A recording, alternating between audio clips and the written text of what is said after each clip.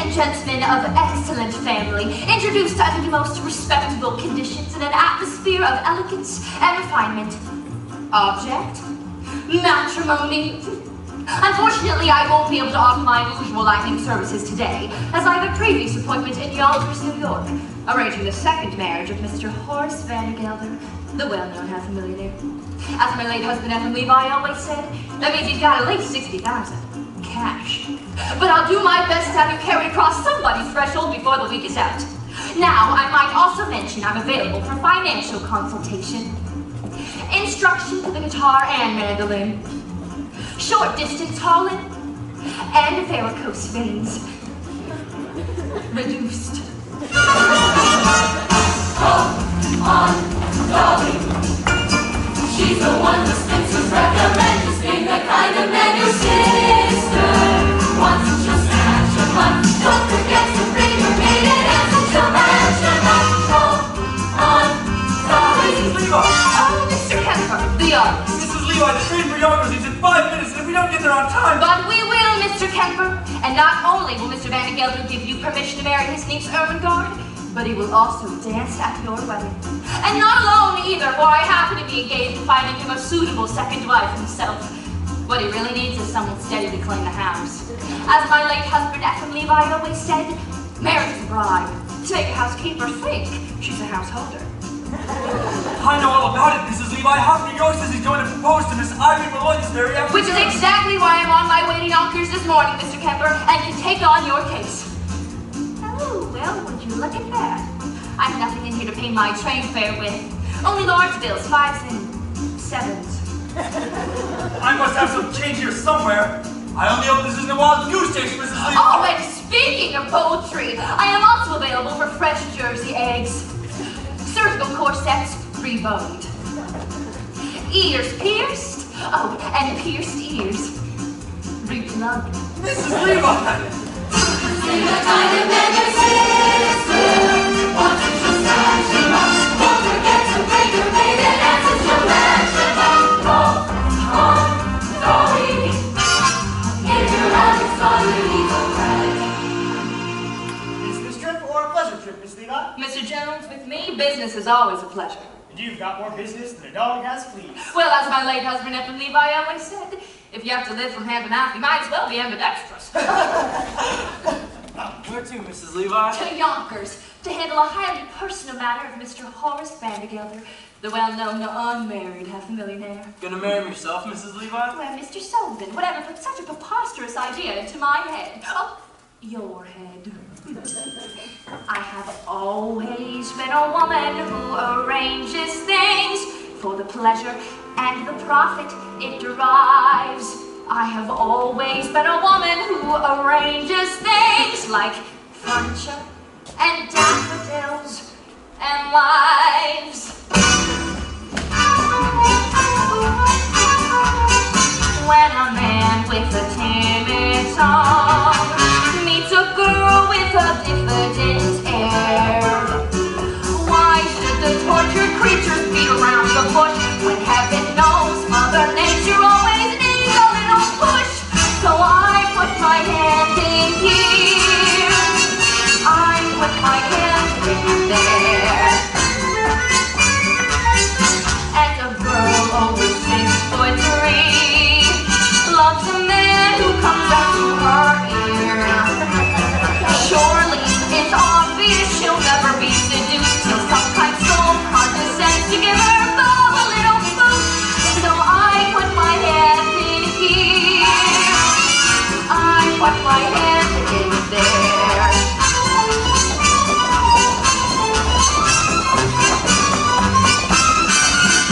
I have always been a woman who arranges things. It's my duty to assist the Lord above. I have always been a woman who arranges things like luncheon parties and poker games and love. My aplomb at cosmetic art turned a frump to a Trump lady fair. She had a countenance a little bit like Scrooge, but oh, today you would swear the Lord himself applied the rouge. So I put my hand in here,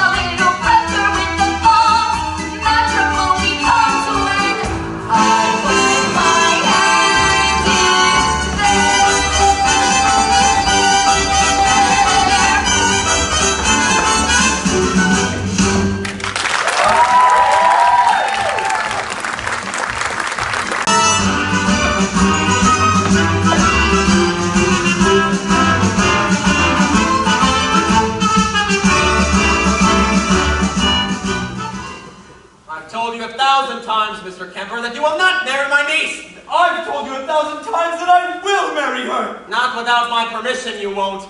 Now this is a free country, not... It's not a free country for fools! She's consented and I'm going to marry her. I'm telling you that you will not! And I'm telling you that I will. Never! Tomorrow. Never! Today. Ermengarde is not for you nor for anyone else who can't support her. You are a novice! Now I make a very good living. A living, Mr. Kemper, is made by producing something that somebody needs at least once a day. Yes, Yes, sir! And a million is made by selling something everyone needs every single day. You artists and you painters produce nothing that nobody needs never. You might as well know any way Ermengarde and I can find get married is right and fair and we'll do it. You're an impractical, 7-foot-tall nincompoop. That's an insult. All the facts about you are insults. That's what you have to say. Thank you for the honor of your visit. Good morning. Ermengarde is of age, and there's no law that says...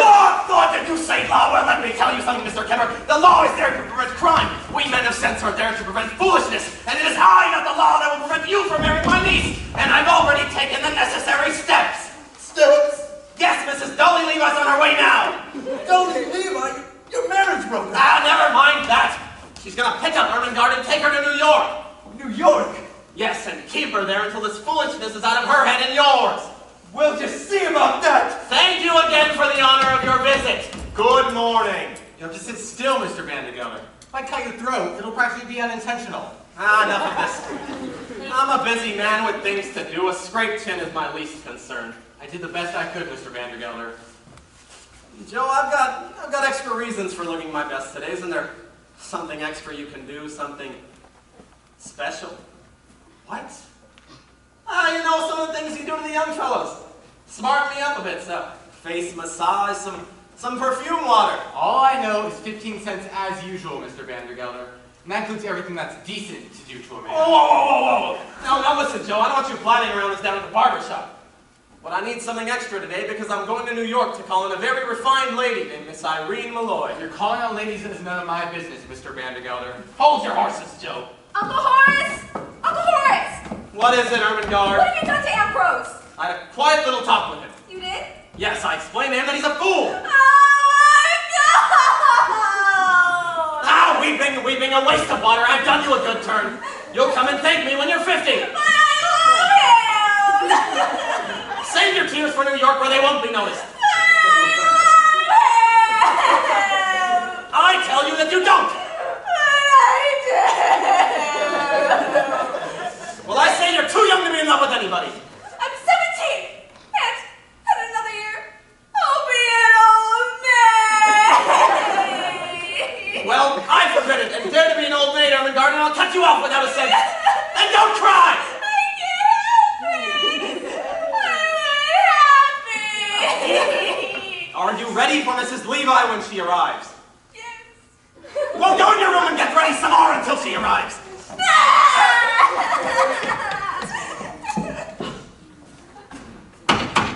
Cornelius Barnaby! You stayed, Mr. Vandergelder? Yes, I did. I've got news for you both. I'm going to New York this afternoon on important business, and then I'll be marching in the 14th Street Parade. Yes, Mr. Vandergelder? I'm planning a stay overnight at the Central Hotel. We've never run the store alone, Mr. Vandergelder. Well, in honor of the occasion, I'm going to promote you both. Cornelius, how old are you? 28 3/4, sir. That's a foolish age to be at. I thought you were 40. A man's not worth a cent until he's 40. We just pay him wages until then to make mistakes. Anyways, I've decided to promote you to chief clerk. Chief clerk? Yes. Well, what am I now, Mr. Vandergelder? You're an impertinent fool, that's what you are. Now, if you behave yourself, I'll promote you from impertinent fool to chief clerk, with a raise in your wages. Thank you, Mr. Vandergelder. And you, Barnaby, I'm promoting you from idiot apprentice to incompetent clerk. Thank you, Mr. Vandergelder. Mr. Vandergelder, Mr. Vandergelder, Well, what is it? does the chief clerk get one evening off a week? So that's the way you thank me for your promotion, eh? No, sir! You'll attend to the store as usual. An evening free. You keep on asking for evenings free, you'll find yourself without your days free. Remember that. Yes, Mr. Vandergelder. And you might as well know when I return from New York, there are going to be some changes around here. Changes? Yes. You're going to have a mistress. Oh, I'm too young, Mr. Vandergelder. Not yours, idiot! Mine. I mean mean, I'm planning to get married. Married? Yes, married. Any objections? Well, no. No. Many congratulations, and to the lady too. No. That's none of your business. Any further questions? But I mean... But what? I mean... But what? What? Why? Why what? Damn it, speak up! Well, why are you getting married? Let me tell you something, son. I've worked hard and become rich, friendless, and mean. And in Yonkers, that's about as far as a man can get. Besides, it's time to be doing something a bit foolish. And I need a steady housekeeper. It takes a woman all powdered and pink to joyously clean out the drain in the sink. And it takes an angel with long golden lashes and soft resting fingers for dumping the ashes. Yes, it takes a woman, a dainty woman, a sweetheart, a mistress, a wife. Oh yes, it takes a woman, a fragile woman, to bring you the sweet things in life. The frail young maiden who's constantly there for washing and gluing and shoeing the mare. And it takes a female for setting the tables and wheeling the Guernsey and cleaning the stable. Yes, it takes a woman, a dainty woman, a sweetheart, a mistress, a wife. Oh yes, it takes a woman, a fragile woman, to bring you the sweet things in life. And so she'll work until infinity, 3 cheers for femininity.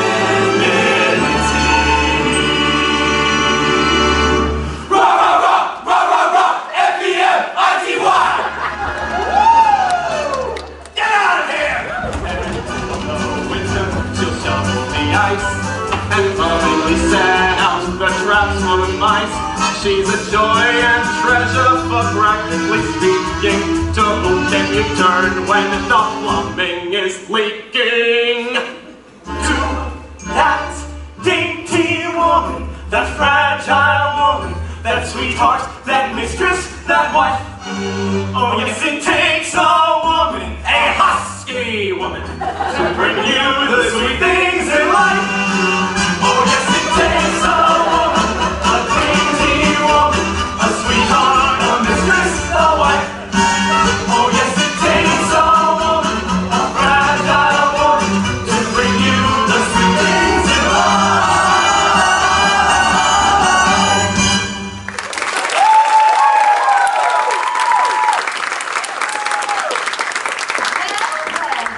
Well. Good morning, Mr. Vandergelder, Mr. Hackle, Mr. Tucker, gentlemen. Morning, Mrs. Levi. Well, how handsome you look. You absolutely take my breath away. Ermengarde's upstairs crying her eyes out. You can take her to New York, but blow her nose first.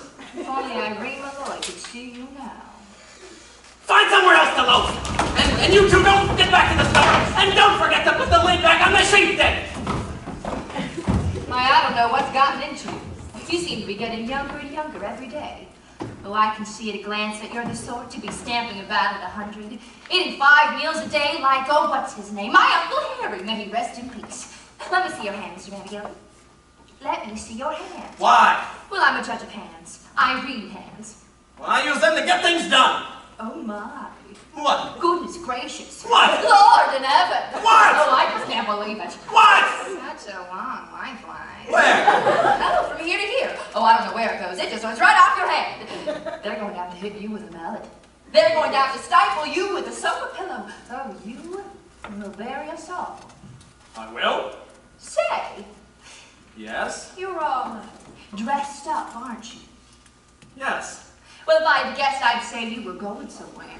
Remarkable, Mrs. Levi. How do you do it? Well, 2 and 2 is 4, Mr. Vandergelder. With a head like yours, you should be a rich woman someday. That's exactly what I had in mind. Well, then I suggest you go about your business and pick up Ermengarde, for which I'm paying you good money. Speaking of business, I suppose you've changed your mind and given up all the idea of getting married. Is that what you suppose? Mm-hmm. And I suppose you listen to this. Well, the fact is, I've practically decided to ask Miss Irene Malloy to be my wife. You have? Yes, I'm going to New York this very afternoon to discuss it with her. Well, that's just about the best news I've ever heard, Mr. Van Gelder. Oh, yes, marvelous news indeed. Well, I'm just racking my brain here. I'm trying to think of something that's made me happier, but I just can't think of anything because this is just so wonderful. It really is. Well, it is all your fault, you know. You're the one who got me in this whole marrying frame of mind with your introductions and your scheming. Well, a and... woman has to make a living. One morning I'll wake up and the whole house seems like an empty shell. Certainly is. And pretty dirty, too. Certainly is. A man needs someone to take out the garbage. And Irene Malloy is just the one to do it. Oh, darling girl. Well, I think it's perfectly wonderful what's going to happen in your household, Mr. Van Gelder.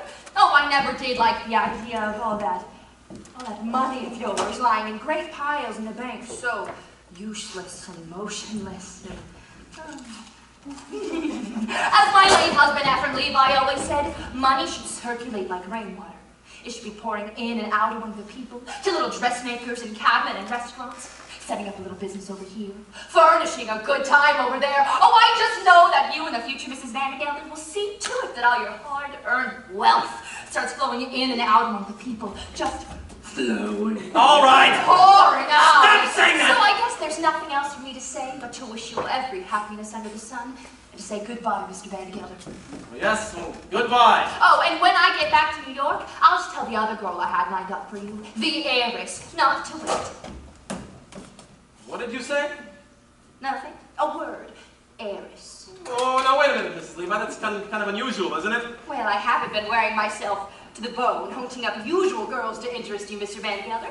But I see that it's all too late. You're engaged to marry Irene Malloy. Well, I'm not engaged. Well, I cannot keep upsetting and disturbing the finest women in New York unless you mean business. Who said I don't mean business? Well, I hope you do. I'll meet you in front of Irene Malloy's hat shop at 2:30, per usual. I want to be there to make sure nothing goes wrong.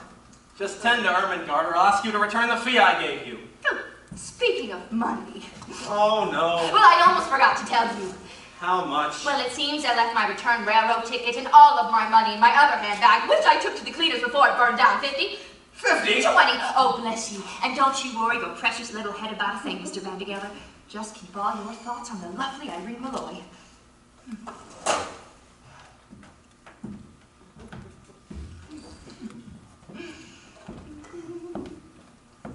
Oh, if he had any taste at all, he'd have this room done up in green. Forest green. I don't care what your uncle says, I'm running away. Running away! Now hurry, before we miss the train. We're going to elope. Elope? How can you use such an awful word? Oh, Ermengarde. My, what a romantic scene. Oh, Mrs. Levi, will you please explain to Ambrose that I want to marry him, but not elope? It doesn't concern Mrs. Levi. Mr. Kemper, everything concerns Dolly Levi. Don't listen to her. I know why you're here. To help. And lovely's all the help it can get. We're wasting time. Now, wait a minute, both of you. There's no time. Ermengarde, do you or do you not want Mr. Van Gelder to dance at your wedding? I do. Well then, Mr. Van Gelder, Mr. Kemper, can you dance? I'm an artist, Mrs. Levi. I paint. No problem. This is Dolly Levi. Painters taught how to dance. Now, here's what we'll do. Ermengarde, I'm going to take you to New York as your uncle requested. You see, I told you. You, Mr. Kemper, will stay close behind. I will? Tonight, you will take her to dinner at Harmonia Gardens restaurant. But why? There's this man there. Rudolph Raisinfiber. He knows me well. We'll have you and Ermengarde entered into the poker contest. Poker contest? The winner gets a solid gold cup and some money, and you'll win it. We'll see to it. Oh, the cups we won, my husband and I. Now, wait a minute. Now, Mrs. Levi, I'm surprised you have acquaintances in places like that. Not acquaintances, Ermengarde. Friends. Dear friends from time gone by. My husband believed in life. Any place you could get it. Wherever there were people. All kinds of people. And every Friday night, even when times were bad, every Friday night, like clockwork, down those stairs at the Harmonia Gardens we came. Oh, not acquaintances, Ermengarde. Friends. Now, that's all very well for you, Mrs. Levi, but you're... Mr. Kemper, do you or do you not want to show Mr. Van Gelder that you too mean business? Yes. Well, all right then. You must go to Harmonia Gardens restaurant tonight and say that Mrs. Levi sent you. And tell Rudolph that Dolly's coming back. Dolly's coming back? Yes. And I want a table for 2 with a stuffed chicken for 8 o'clock. 8 o'clock. Mr. Vandergelder will learn of your triumph at the poker contest, and everything will work out beautifully. But how, Mrs. Levi, how? How?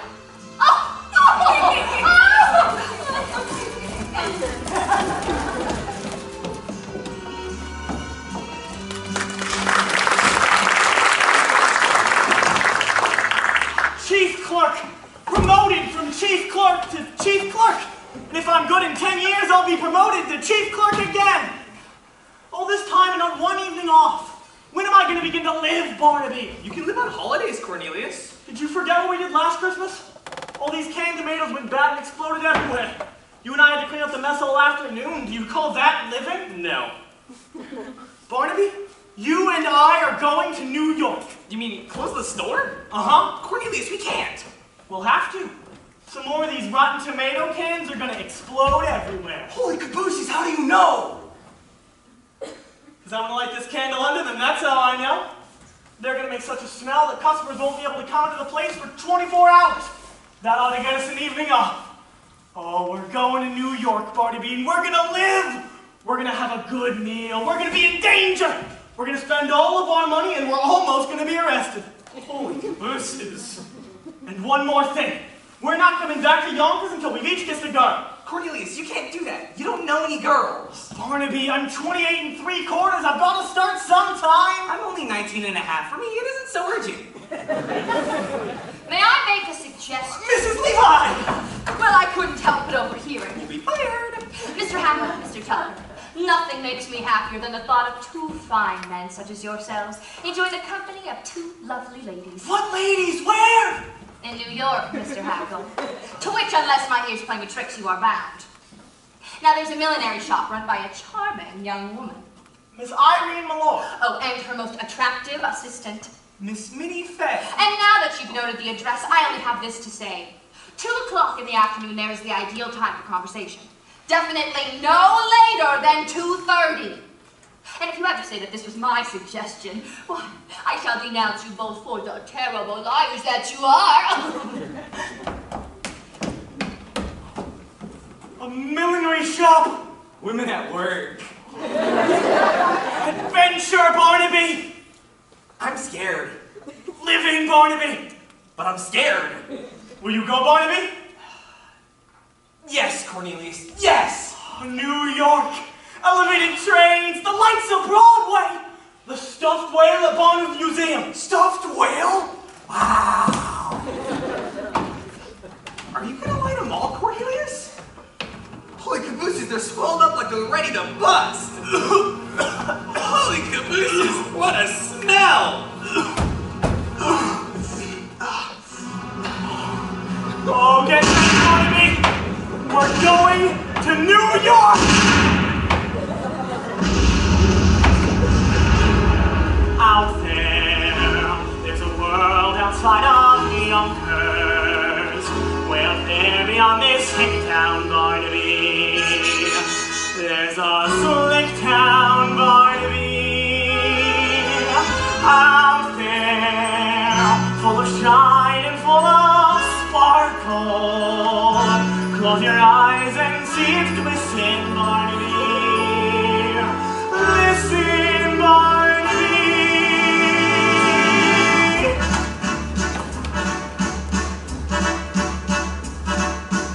Put on your Sunday clothes, there's lots of world out there. Get out the brilliant teen and dime cigars. We're gonna find adventure in the evening air. Girls in white in a perfume night, where the lights so bright as the stars. Put on your Sunday clothes, we're gonna ride through town in one of those new horse-drawn open cars. We'll see the shows at down by the coast, and we'll close the town in a whirl. And we won't come home until we kiss the girl.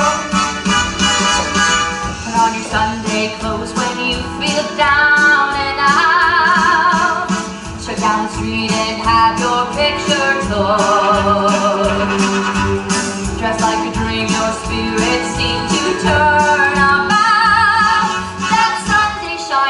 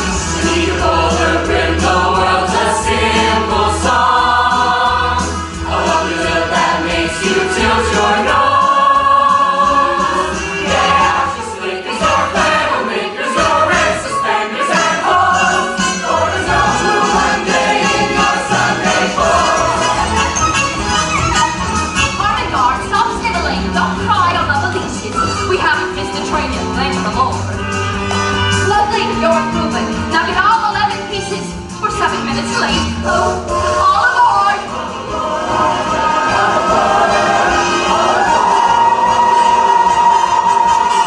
Sunday clothes, there's lots of world out there.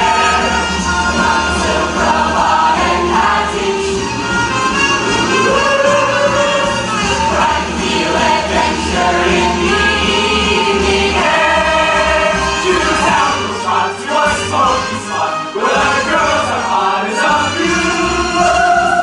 On the high silk pattern at the turn of knob, where a handmade bracelet button bob.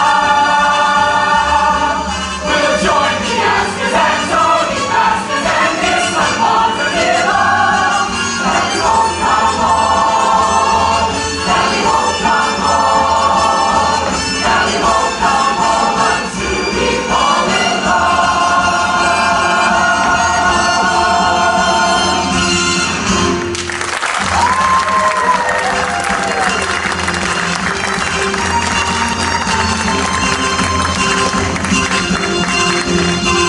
Show you what the justice system's all about. Good afternoon, Officer Gogarty. And the rest of the day to you, Miss Malloy. Good afternoon, Miss Malloy. Afternoon, boys. Why is it the only attractive men in New York are married?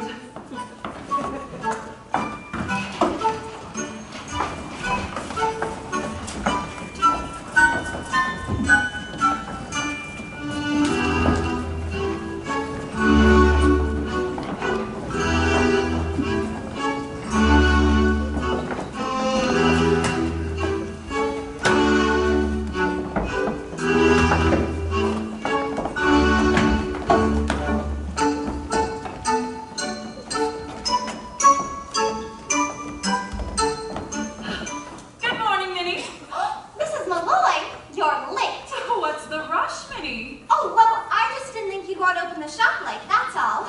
What's the difference? Are you sure you're feeling all right? If I felt any better, I'd be positively indecent. Oh, you are in a mood today. I certainly am. Not that it's any of my business. Yes. Well, what I mean to say is it because, well, are you really going to?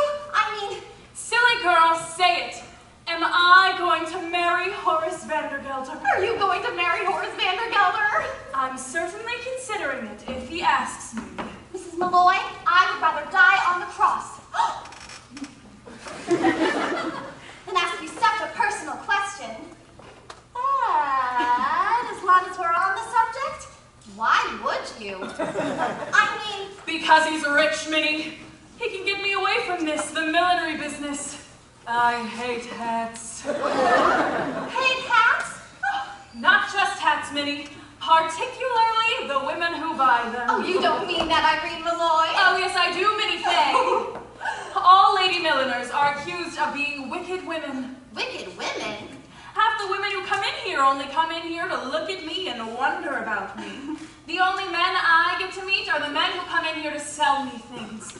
I am sick and tired of being accused of being a wicked woman with nothing to show for it. Oh, Mrs. Malloy.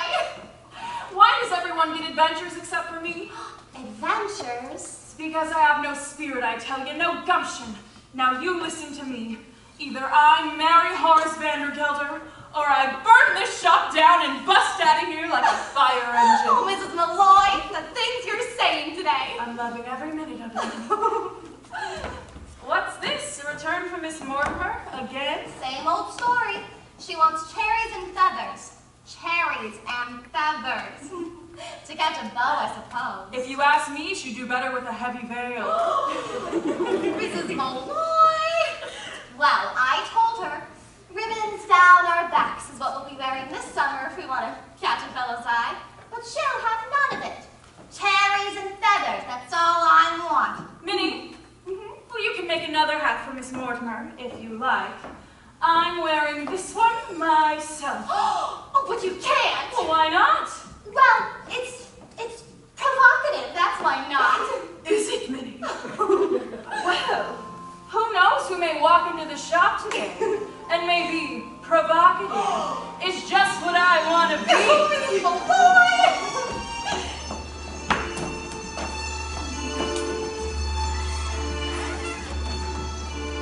I'll be wearing ribbons down my back this summer. Blue and green and streaming in the yellow sky. So if someone special comes my way this summer, he might notice me passing by, and so I'll try to make it easier to find me in the stillness of joy, because the breeze might stir a rainbow behind me that might happen to catch a gentleman's eye. He might smile and take me by the hand this summer, making me recall how lovely love can be. And so I will probably wear ribbons down my back, shining in my hair, that he might notice me.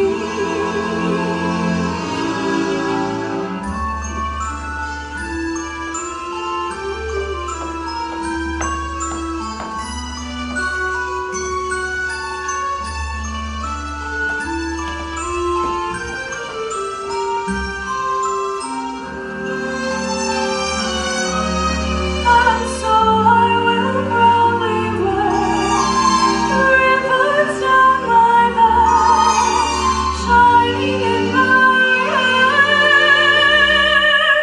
that he might notice me.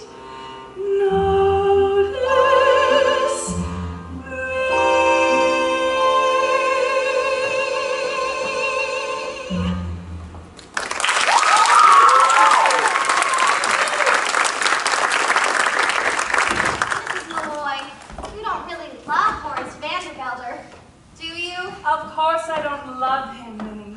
Well, then how can you? I mean to say that. Oh, Minnie, look! There are two men outside the shop. Men? You don't think? I mean, it isn't possible. I do believe there's anything in here. Men in the shop? Mrs. Malloy, what are we going to do? Do? Why, flirt with them, of course. I'll give you the short one. Oh, Mrs. Malloy, you're terrible. We'll get them all heated up, and then we'll drop them cold. It'll be good practice for married life. Now let's go into the back and get ourselves all prettied up. If you say vamp, I'll scream. Vamp!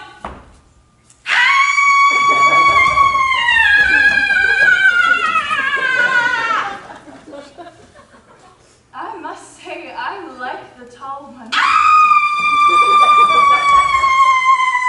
Minnie, we'll get ourselves an adventure out of this yet.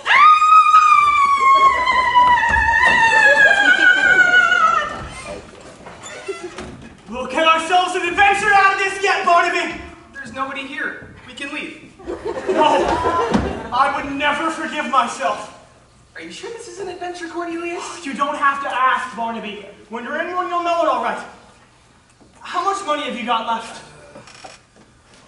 40 cents for the train back, 30 cents for dinner, and 20 cents to see the whale. Well, when they come back in here, we'll have to pretend to be rich. That way we won't need to spend a thing. Why don't we just tell them Mrs. Levi sent us? No! We're not ever supposed to say that! Shh. We're just two men about town looking for some hats for ladies. What ladies? What a lovely place you have here, ma'am. Well, thank you. Cornelius Hackle here. Barnaby Tucker here. Very pleased to meet you, gentlemen. Is there something I can do for you? Oh, well, you see, we're just two ladies, and we're hats, you see, and we're about town looking for some hats to Malloy, and we wondered if we could... And we wondered if we could buy a lady or two to Malloy with. Yeah. We want to buy a hat.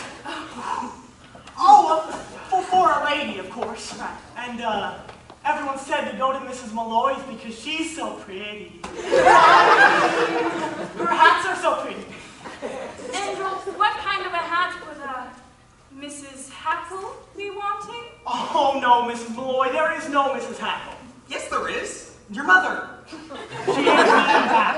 Now, did you, Mrs. Malloy? Now, this lady friend of yours, couldn't she come in one day and choose a hat for herself? Oh, no, impossible, because you see, there is no... I mean, she's Barnaby! Yes, but she lives in Yonkers, and she said to pick out something reasonable. Don't be silly, Barnaby! Money is no object with us, none at all. This is my assistant, Miss Minnie Fay.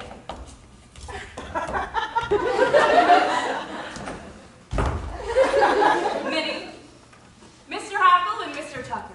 Good afternoon, ma'am. Afternoon. Afternoon, ma'am.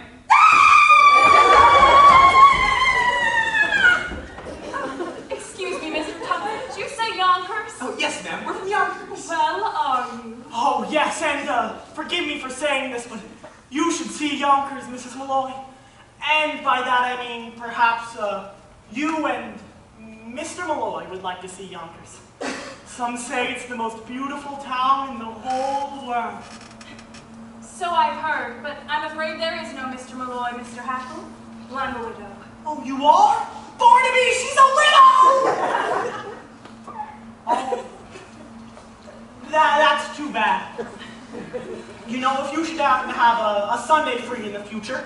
So, oh, you're a Catholic, aren't you? Well, don't let that worry you. I would be willing to change. If you should happen to have a weekend free in the future, we would love to show you Yonkers from top to bottom. Well, it just so happens, Mr. Hackle, that I might be in Yonkers sooner than you think. Well, you see, I have a friend who lives in Yonkers. Oh, you do? Perhaps you know him? I do. It's always so silly to ask on occasions such as this. I mean, why should you know him?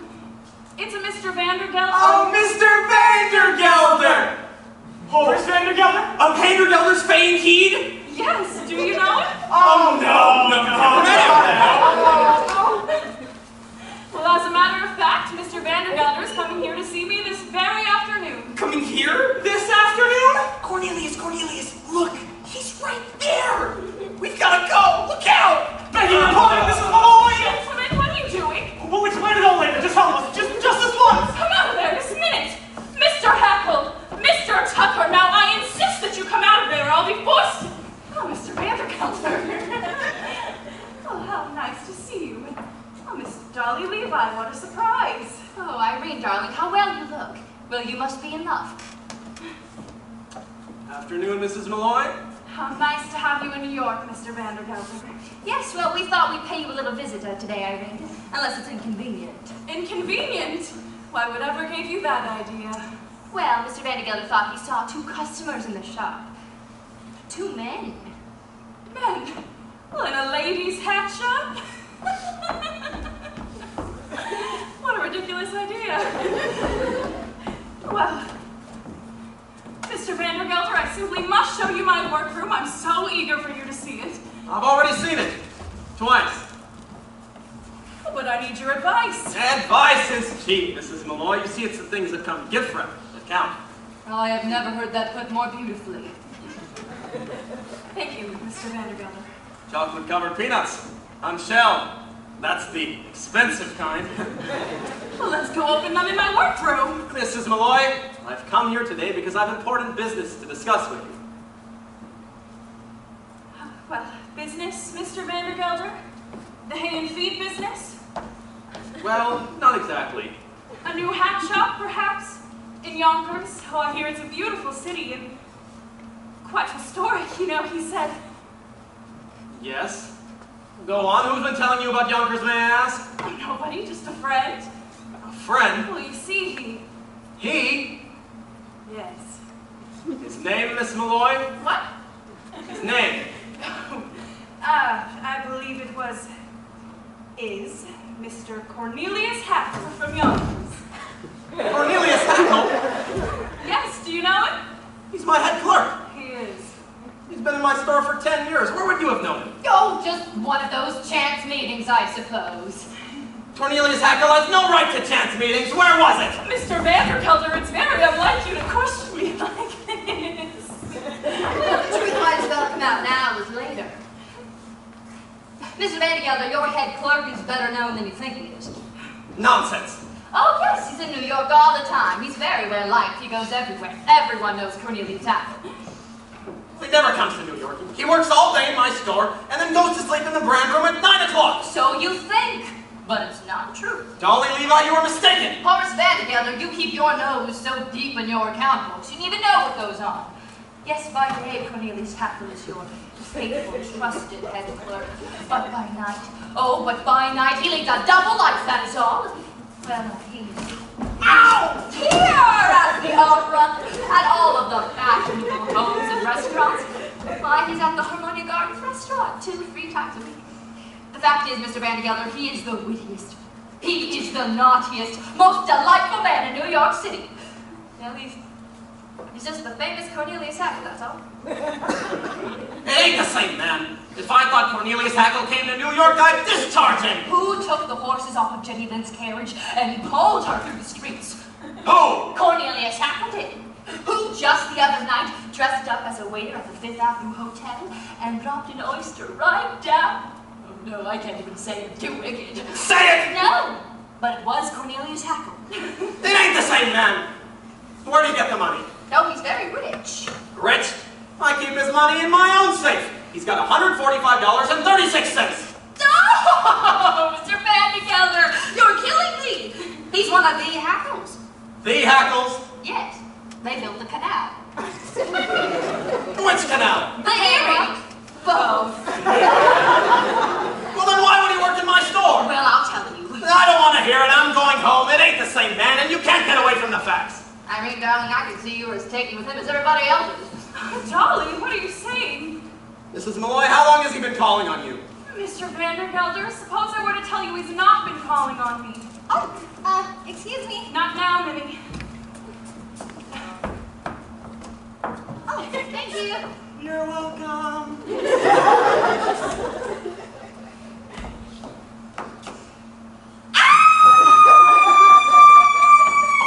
Stop singing, Minnie. That is not amusing. Interrupted. Poor thing's tired from overwork. If there's a man in there, we'll get him out. Horace Vandergelder, do you realize what you're saying? I certainly do, Mrs. Levi. Now stand aside. Stand indeed. That is exactly what the court would want to know when you are accused of entering that closet without a search warrant. Now wait just a moment. Before you say another thing you might regret, allow me. Dolly.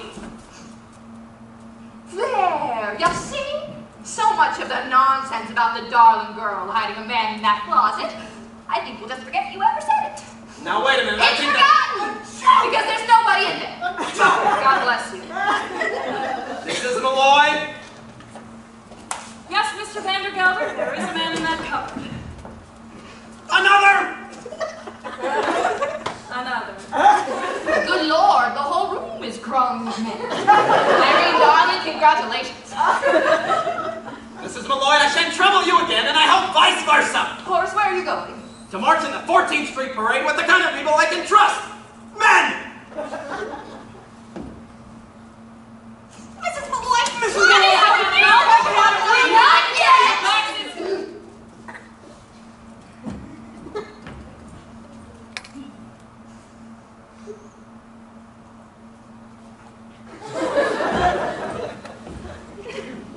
Now, Mr. Vandergelder,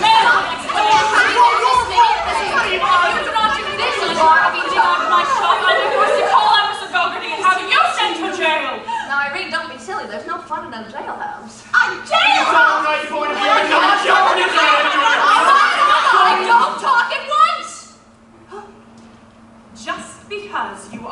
rich and famous. Don't deny Does it. not mean that you can cause all of this trouble without making up for it. She's right. We'll do anything, anything. I read Mrs. Cornelius Hackle. We've already met. How do you do? How do you do? Now, jail is absolutely out of the question. Cornelius, explain to her that. I'm Cornelius Hackle. It seems to me that the only Yes, of course. Irene Darnley, you sent to the law at once. You can have them both put away for years. Help, police, help! Only go to dinner with them first. dinner? Well, that's to show that you tried to settle it amicably. That's the way things are done in the law. Dinner first, life imprisonment later. Who knows what could happen before you send them off to jail? Mr. Hackle. Oh, by all means, it's what Barnaby and I had in mind all along. Minnie? Well, you and I have been respectable for years. Now that we're in disgrace, we might as well make the most of it. It's the only supposed thing to do. Cornelius! Now, I know this lovely little donut shop in the railway station in Eagle. A donut shop? Oh, why, certainly not. We want a fine dinner in the heart of the fashionable world. And I know just the place. Harmonia Gardens on 14th Street. The Harmonia Gardens? Your favorite restaurant, Mr. Hackle. The finest food and a lovely orchestra. The poker contest is very nice. Dancing! You just ask for Rudolph, he'll give you the best table. It sounds marvelous. Minnie, we'll close the shop and take the whole day off. No, now, wait a minute. No, we couldn't possibly go there.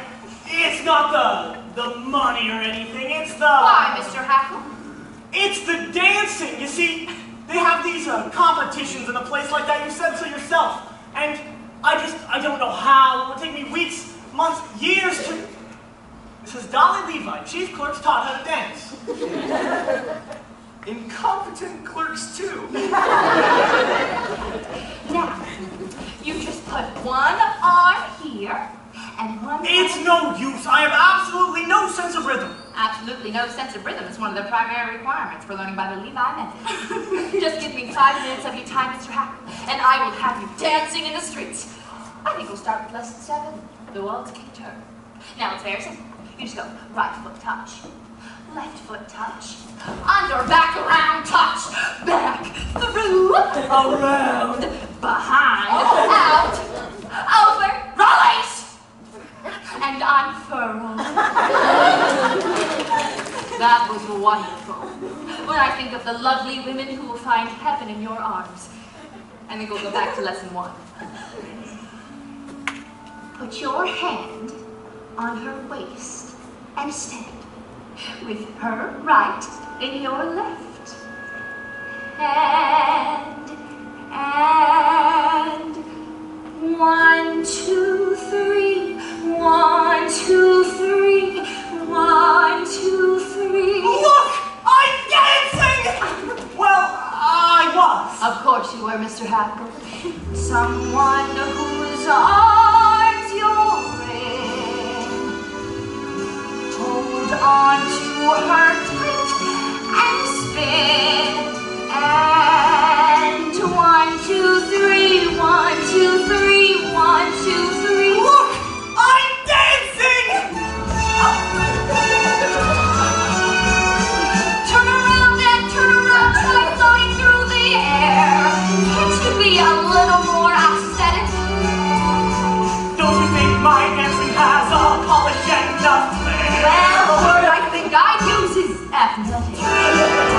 My heart is about to burst. My head is about to pop. And now that I'm dancing, who cares if I ever stop? Look, everyone! I'm Cornelius Hackle, sport and dancing! You're next, Mr. Tucker.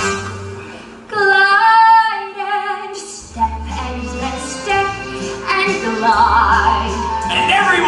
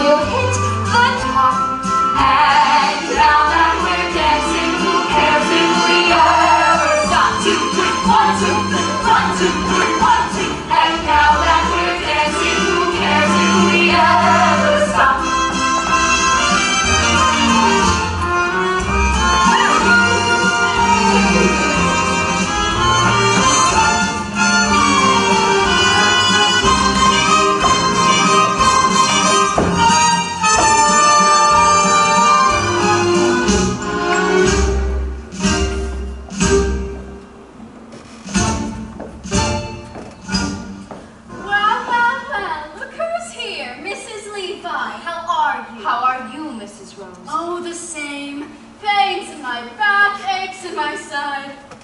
I'm fine.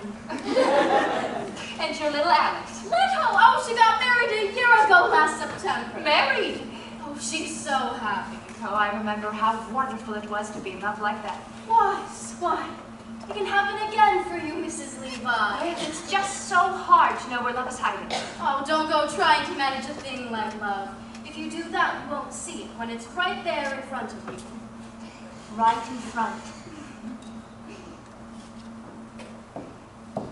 Ephraim, let me go. It's been long enough, Ephraim. Every night, just like you'd want me to, I put out the cat. I made myself a rum toddy. Or two. And before I went to bed, I said a little prayer, thanking God that I was independent, that nobody's life was mixed up with mine. Then, one night, an oak leaf fell out of my Bible. I had put it there when you asked me to marry you. A perfectly good oak leaf, but without color and without life. I then realized that I was like that oak leaf. For many years, I had not shed one tear, nor for one moment been outrageously happy. Now, Horace Vandergelder, he's always saying the world is full of fools. And in a way, he's right. But there comes a time where you have to decide whether you want to be a fool among fools or a fool alone. Well, I've made that decision, Ephraim, and it would make me feel so much better if you would just give me a sign. Any kind of sign that you approve. I've decided to rejoin the human race. And Ephraim, I want you to give me away. Before the parade passes by, I'm gonna get in step while there's still time left. Before the parade passes by.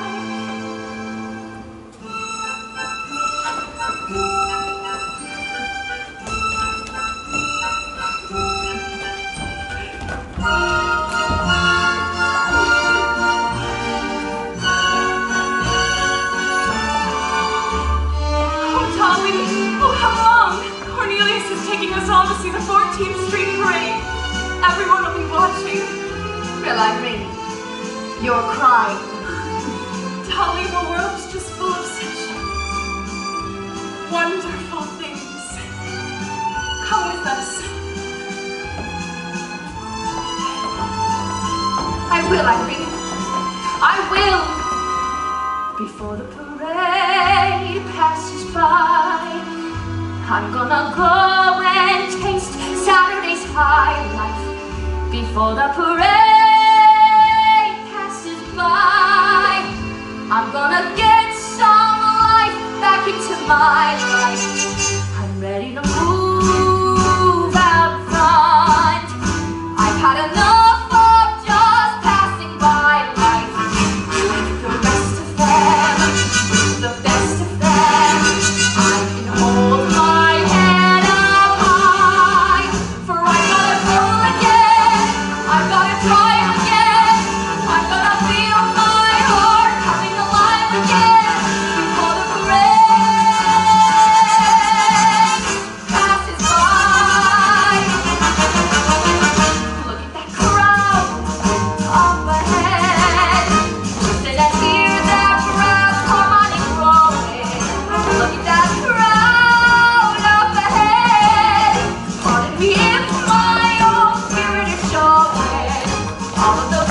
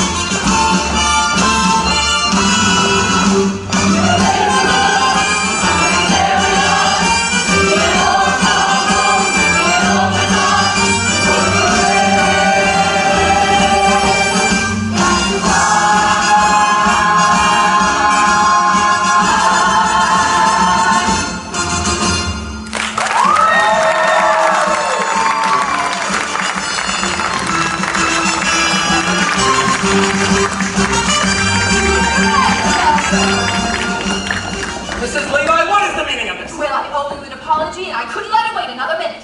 You owe me more than that. What about that fee I gave you for getting me all tangled up with that collector of men's hats? Oh yes, Irene. She was a disappointment. Darling girl. Dolly Levi, let me make one thing clear. You have been discharged as my marriage broker. I have no further need for one.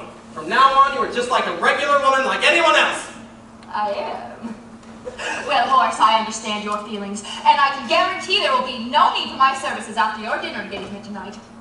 Dinner engagement? Yes, it's all arranged. Private room, table for two, Harmonia Gardens. She'll be waiting. Who will be waiting? Who will be waiting? Well, the very beautiful, very rich woman I mentioned to you earlier. The heiress to a fortune, remember? I'm not interested. What's her name? Ernestina. I'm not interested. What's her last name? Simple. Simple! Ernestina Simple. Can she cook? Well, she makes all of her own meals on a solid gold stove. Sounds like a fool, and I'm not interested in fools. Neither am I. Good day, Mr. Van Gelder. Good day. And remember, 7:30, Harmonia Gardens. Don't be late. She's very fussy. Dolly Levi, you're an exasperating woman. Well, Horace Van Gelder, that is the nicest thing you have ever said to me. Ephraim, he's as good as mine. I'm gonna raise the roof. I'm gonna carry on. Give me an old trombone. Give me an old baton. I'm gonna parade. Pass it by.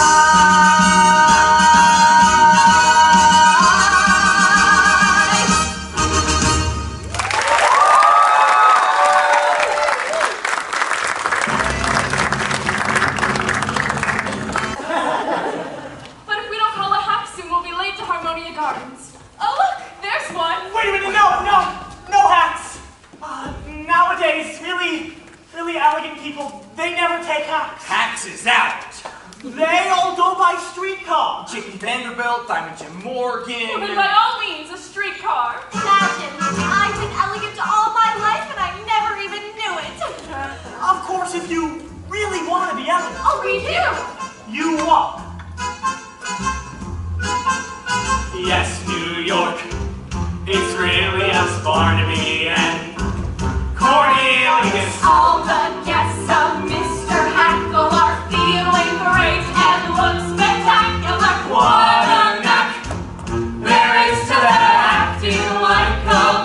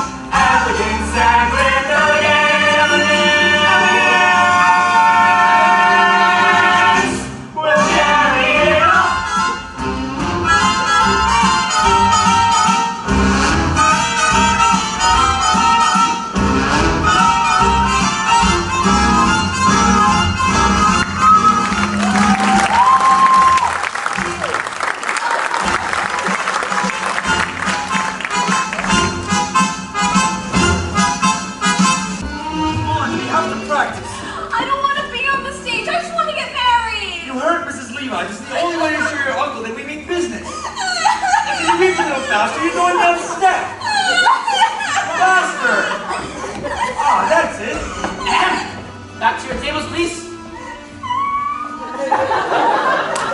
Line up, line up! Out, it is your order, as the hand points of the Harmonia Gardens restaurant, out your supreme commanders that tonight, of all nights, our lighting service will be twice as lightning as ever. Orders!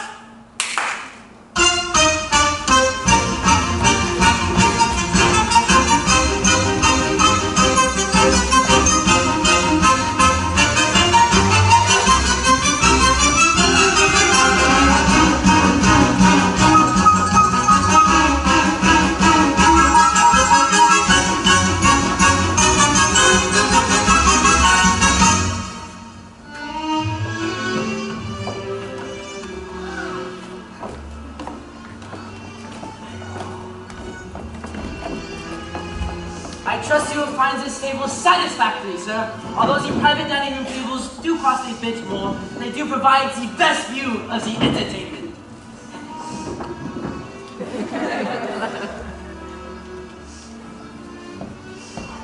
$1.40, Cornelius, that's all that's left. Oh, are you sure? Count it again.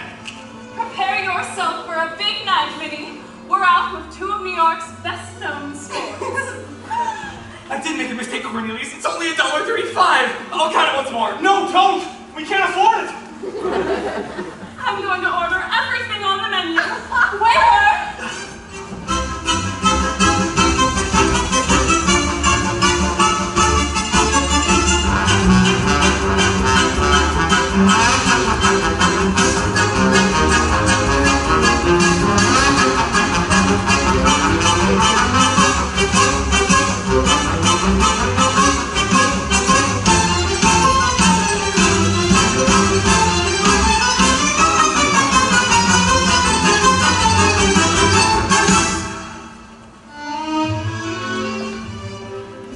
Excuse me, sir, I'm afraid you have to move. This table is reserved for Miss Levi and Party. And who do you think I am? Only it's Horace Vandergelder and Party. Oh, Mr. Vandergelder. She's in my Aunt Party, I ain't in hers. Of course, but Miss Levi mentioned nothing about you bringing your... My personal physician. That's enough rouge, Doctor. Doctor? But Mrs. Levi only mentioned chicken for two. Chickens are dear. Und pâté maçon, soupe de jus, und pomme soufflée. We'll take 2 bowls of rice. Now get out! Now, Miss Simple, I understand that you carry respectable sums in your belt. Oh yeah, $2. Only it's in my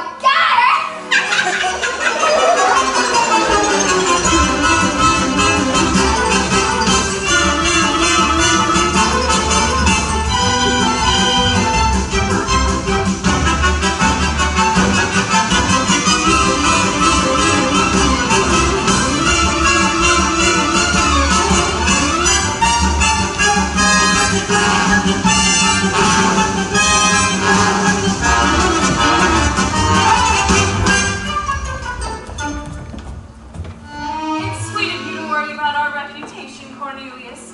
But Minnie and I don't care who sees us tonight. Well, Minnie, what have you decided? Oh, I couldn't have anything at these prices. I really couldn't. Oh, great grindstones. What a sensible girl. Waiter. We'll take 4 glasses of beer, please, and a loaf of yesterday's bread with some cheese. Yesterday's bread. Now I know how you keep half New York in stitches all the time, Cornelius. Minnie, have you ever tried a pheasant? Pheasant!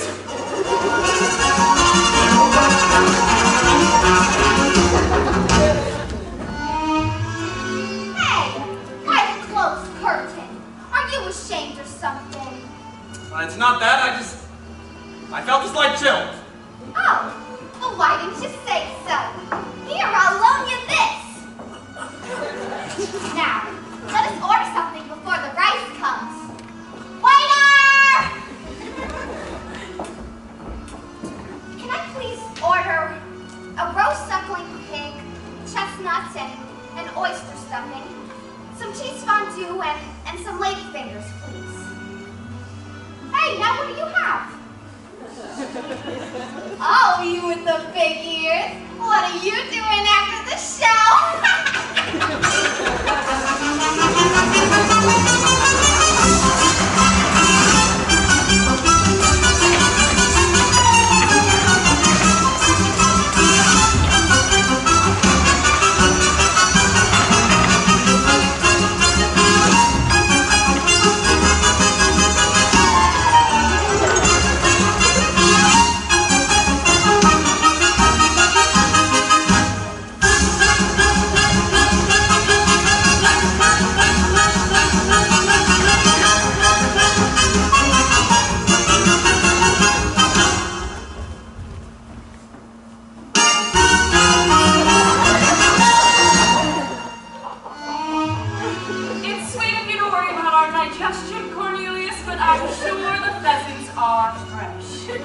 Waiter!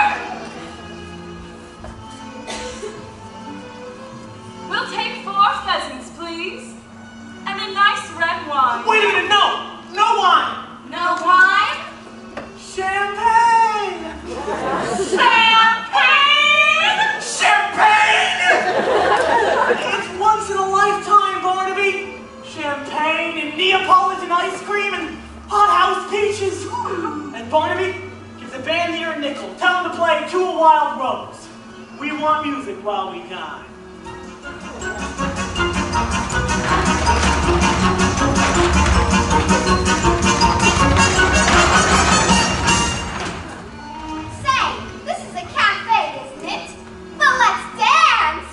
Vandergelders do not dance, Miss Simple.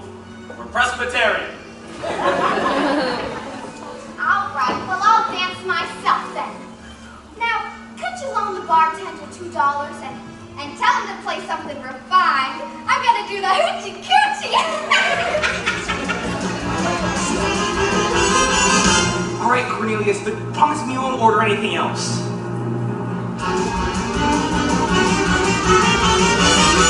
You wait here, Miss Simple. I'll go tell them to play a nice waltz.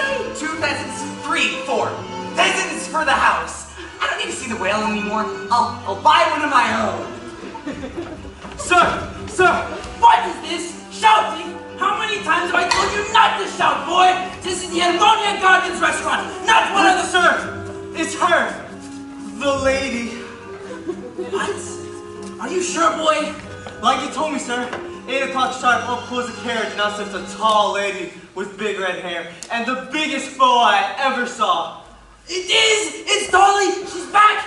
Fritz! Get Saban! She just stepped out of her carriage! Is it true? It's true! Ah! She just stepped out of her white and gold carriage with 6 black horses and scarlet plumes. Kind of.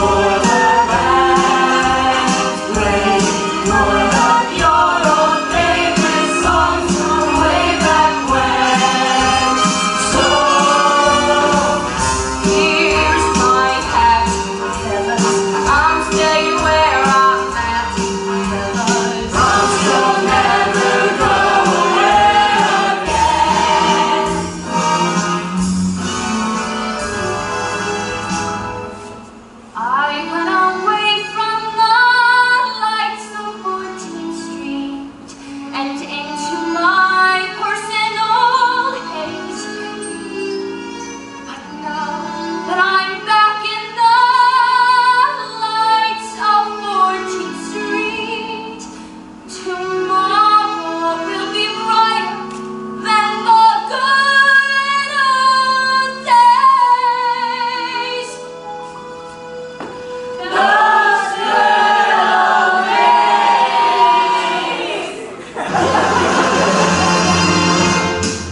Hello, Dolly. Hello. Hey, look, it's Dolly. Glad to see you, Joe. Let's thank my lucky star.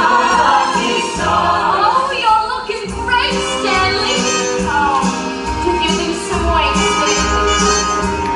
Dolly's overjoyed and overwhelmed and overpowered. We fear the eyes twinkle as the lights twinkle, and you still get glances from those handsome men. So, golly gee, fellas, find me a vacancy, fellas. Promise you'll never go away again.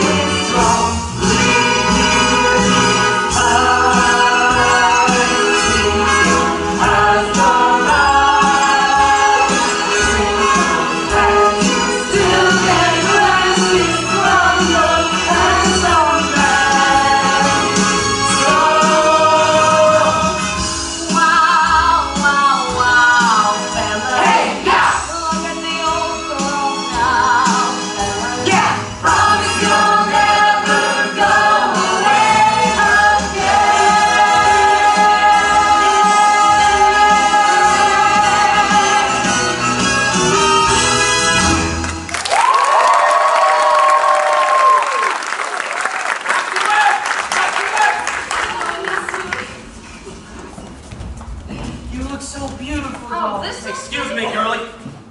Dolly. Dolly Gallier, what are you doing in that getup? You're half an hour late and I demand an explanation of her. Ernestina. Exactly. Ernestina, whom I trusted. She wanted to do the hoochie coochie. Well, she always was artistic. But horse, I got us the best table. There's someone in the poker contest I particularly want you to see. Oh, thank you, Rudolph. That was a lovely welcome. Oh, it's so glad to be back. Only for you, Dolly. Oh, such great service here. Now, don't let's say another word about it. I am as shocked as you are. I can't eat a thing. What have you ordered? What you wanted? A chicken. Now see here about that hoochie coochie, girl. I don't think Did I you can... say a chicken?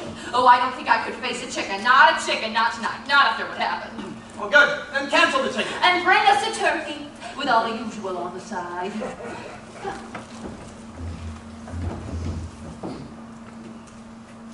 What are you doing now? Oh, nothing. looking the place over, getting acquainted with all of my surroundings. That's the trouble with you, Dolly, always wanting to know everything. Always putting your nose into other people's affairs.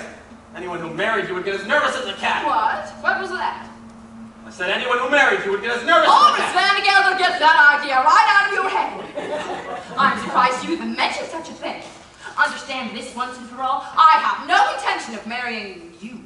I didn't mean that. Well, I certainly hope not.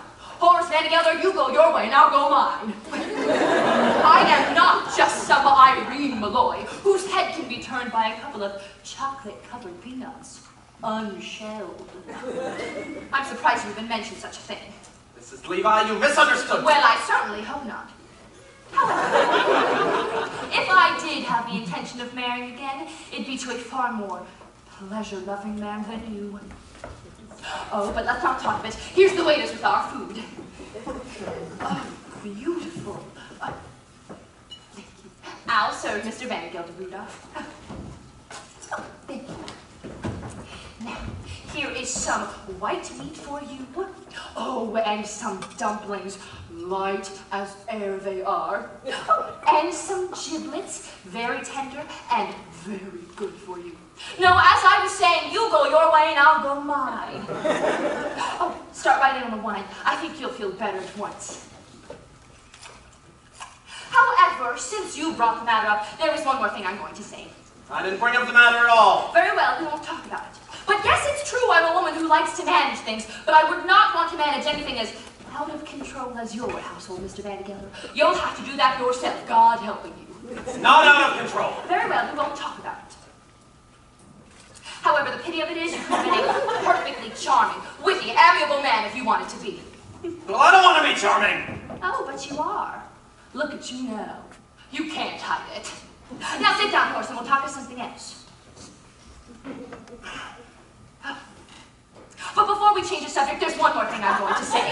Well, I don't want to hear it, and you're wasting your time, Dolly Levi. I won't ask you to marry me. Well, then I guess that means you want me to ask you. Well, I'm sorry, Horace, I'm turning you down. How can you turn me down when I haven't asked you anything?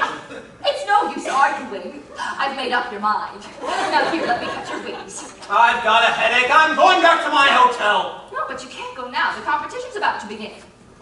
Here's the money to pay for dinner. Here's $20.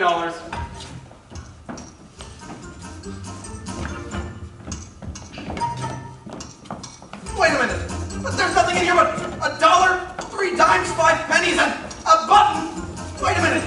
This isn't my wallet. I've lost my wallet. Full Barnaby? This wallet you found? Oh, impossible. I can't imagine without your purse. It's $300. We gotta get out of here. Well, what are you doing? I've never been here. They don't know me. Stop eating that turkey. I can't pay for it. Oh, Mr. Van Gelder, look. It's the newest thing. Oh, go. Oh, and there's one dancer in particular I want you to see. Observe his graceful movements. Oh, wait a minute. That dancer. Oh, isn't he wonderful? With a talent like that, he is sure to win the solid gold cup. Come along, Mrs. Malloy. It has been a perfectly wonderful evening, but I'm afraid we're going to have to cut it a bit. Excuse me, short. How many look! Dancing!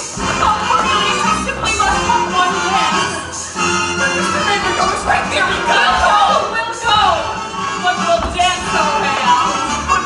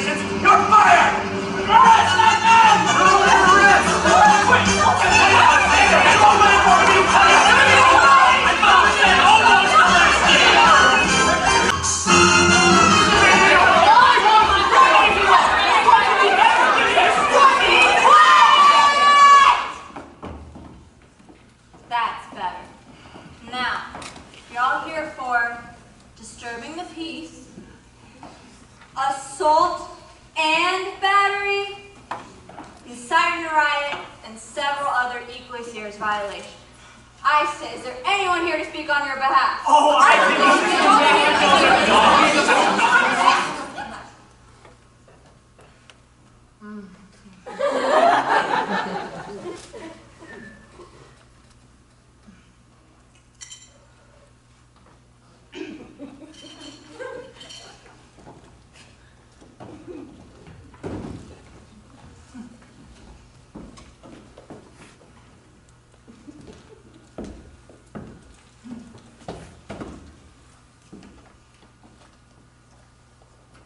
Dolly Levi, counselor at law.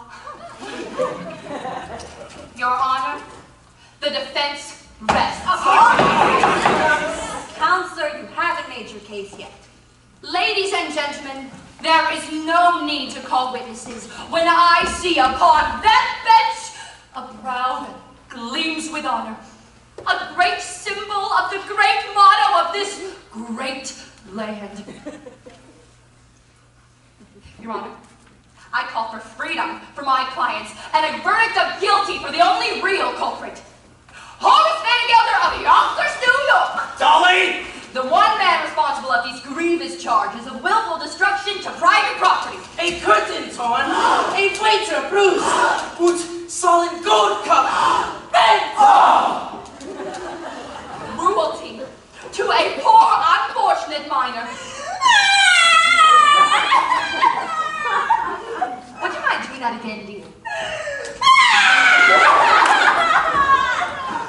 Mrs. Levi, if it pleases the court, I have something to say. Oh, I was just about to call you, Mr. Hackle. Go right ahead. Cornelius Hackle, if you dare testify against me, you'll be discharged. You've already done that, Mr. Vanderbilt. I'll do it again. Well, you've done it again, too. Even if you hadn't, I'd still say what I have to say. Now, I don't know much about disturbing the peace or inciting a riot, but what I do know is that what happened to me today, which is the most important thing that can happen to a man, might never have happened if I'd obeyed your orders and stayed in Yonkers, New York. Your Honor, I am talking about none other than love. What?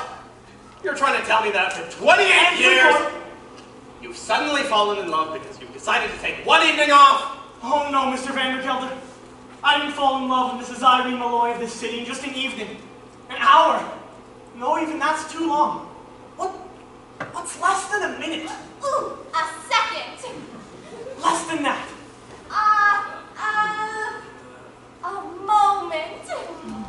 That's it. I'll go slowly so you can get this all down. It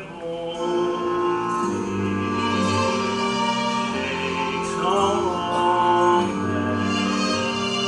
for your eyes to meet, and then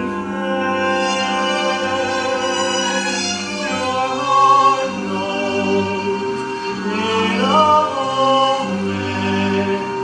you will never be alone again. I held her for an instant, but my arms felt full and strong. It only takes a moment to be loved a whole life. Isn't the world just full of such wonderful things? There I sat, cooped up in Yonkers for years and years, and all the while such wonderful people like Mrs. Irene Malloy were walking around in New York, and I didn't even know them at all. Now I don't know if you can see from where you're standing, or from where you're sitting, or from where you're all sitting. For instance, the way her eyes and her cheek and her forehead come together right here. I tell you, a fine woman is the greatest work of God on earth. Now, you can talk all you like about Niagara Falls or the pyramids, but they're not in it at all. Of course, Of course, I'd seen a woman before, but today I talked with one equal to equal. And they're so different from men. And awfully mysterious, too. I bet you could know a woman for 100 years without ever being sure whether or not she even liked you. Today I've lost so many things. My job, my future. Everything that other people think is important, but I don't care. Even if I have to dig ditches for the rest of my life, I am going to be a ditch digger who once had a wonderful day. What am I telling all you for? I think I missed a few words back there, Mr. Hackle. Right after it only.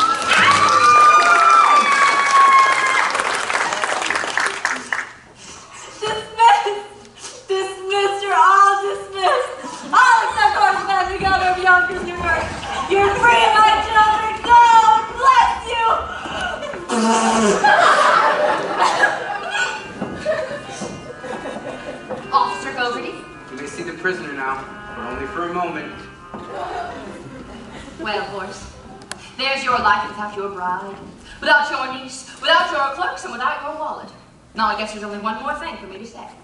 It's to ask me to marry you, Dolly Gallagher? Never. Not in a million years, under no circumstances will I ever marry you! Well, that wasn't it at all. What I wanted to say was goodbye. What? Goodbye. Wait. No, it's too late. I have failed. And when a woman fails, there is nothing else for her to say but goodbye. Goodbye, goodbye, goodbye, goodbye, goodbye. Don't try to stop me, Horace, please.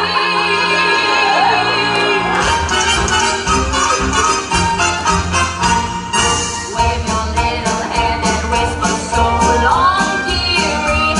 You ain't gonna see me anymore.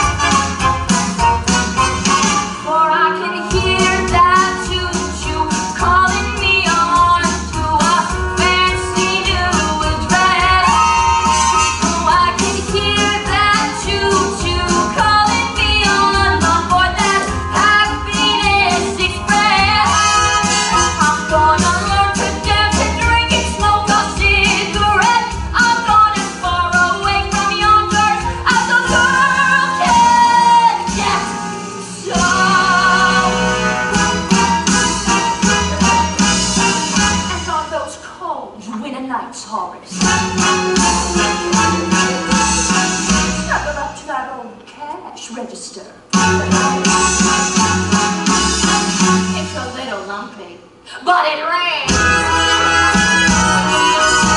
Don't come a-knocking, I'll be all dolled up and singing that song. Now said you dog, I told you so. So, Horace, when you find your life a sad old story, when you see your Dolly shuffled off to a glory, oh, I should have said so long. So long ago.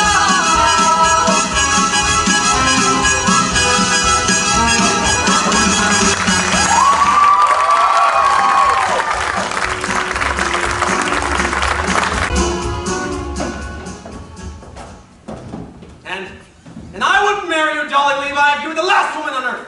Not if you asked me 1,000,000 times. I didn't need you then, and I don't need you now. Dolly Levi, you go your way, and I'll go mine. Dolly, Dolly, Dolly. You stamped, Mr. Vandergelder? So it's you. I'm crawling back, heavy, Mr. Hackle. Oh no, Mr. Vandergelder. I've just come back from my $146.35. You see, I've decided to go into business for my own, and since the only business I know is hay and feed, I've decided to open up my own store. And Cornelius has found the perfect location, Mr. Vandergelder, right across the street from you. So you think you can compete with the Vandergelders, huh? Well, just you try, we'll see. Aha! Another one come crawling back. What do you want? My back wages for the past 4 months, $6.12. You can't do this to me, any of you. I'll get lawyers, I'll go to the courts, I'll... Well, Mr. Vandergelder. Oh, how well you look. So few men nowadays have the courage to wear, well, that. Dolly Gallagher. Yes, I know what you're going to say. You aren't satisfied with Ernestina. Well, I have another girl lined up for you. The ideal wife. But don't let me disturb you. You were doing something.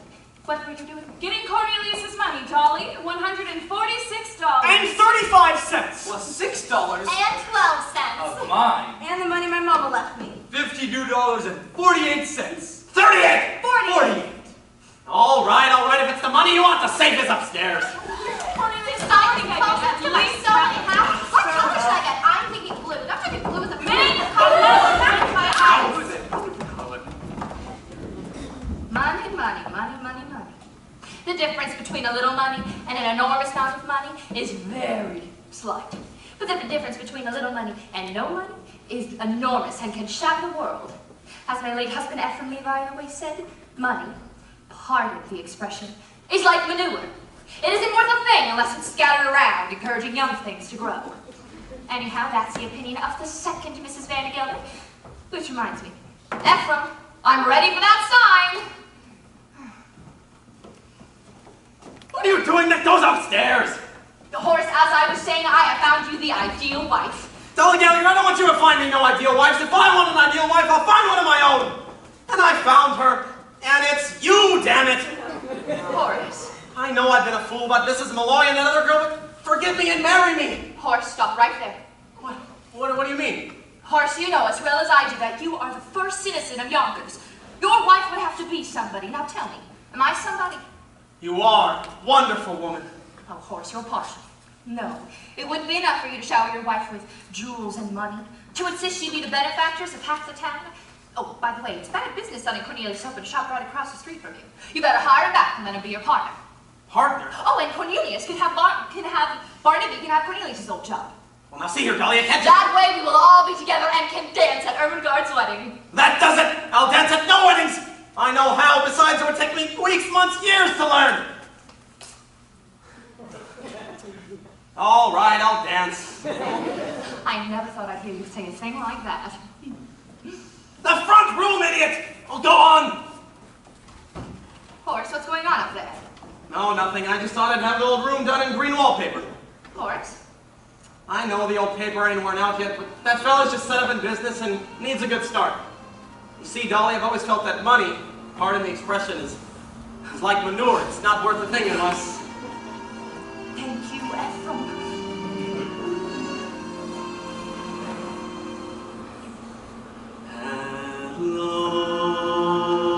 Hello, Dolly. Well, hello, Dolly. It's so nice to have you here where you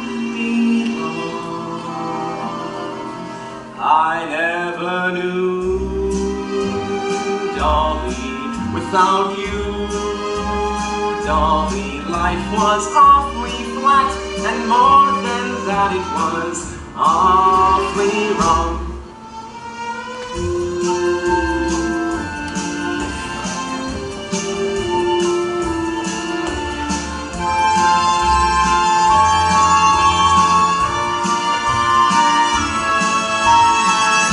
Here's my hat, Horace. I'm staying where I'm at, Horace. Dolly, I'll never go away. Wonderful woman.